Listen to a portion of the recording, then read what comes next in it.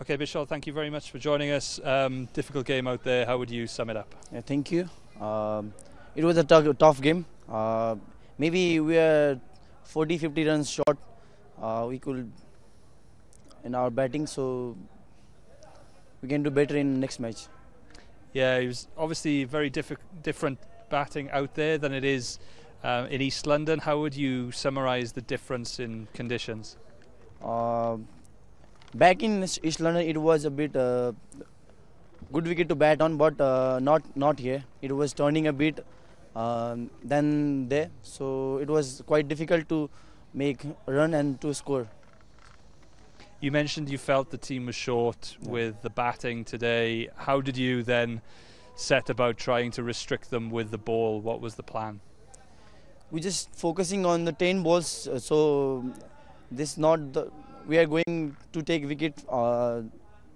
We are going to take 10 wickets. We are going for the wickets. That's the only option left in there. So, yeah. Okay, perfect. And can you tell us, obviously difficult out here today, you've got one match left. What's the World Cup experience been like for you and for your teammates so far? Yeah, it's like a dream come true for me individually speaking, and for my team as well. And we are playing good cricket throughout the tournament, and hope we'll continue this in next match as well against India. You did make it difficult for Bangladesh out there today. How proud are you of the team's performance to try and bring it back and to try and get that victory? I'm quite proud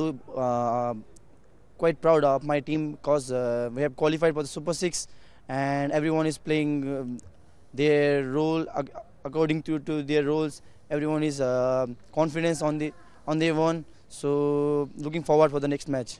And the final match, of course, is against India. Yeah. What are your targets for that game? Are you going to go out and enjoy it, or do you want to set about and get that win? Yeah, just we'll focus on our basics, and we'll try to do the best thing that is in our hand, and let's see what will be the result. Bishal, thank you for joining us. Thank you.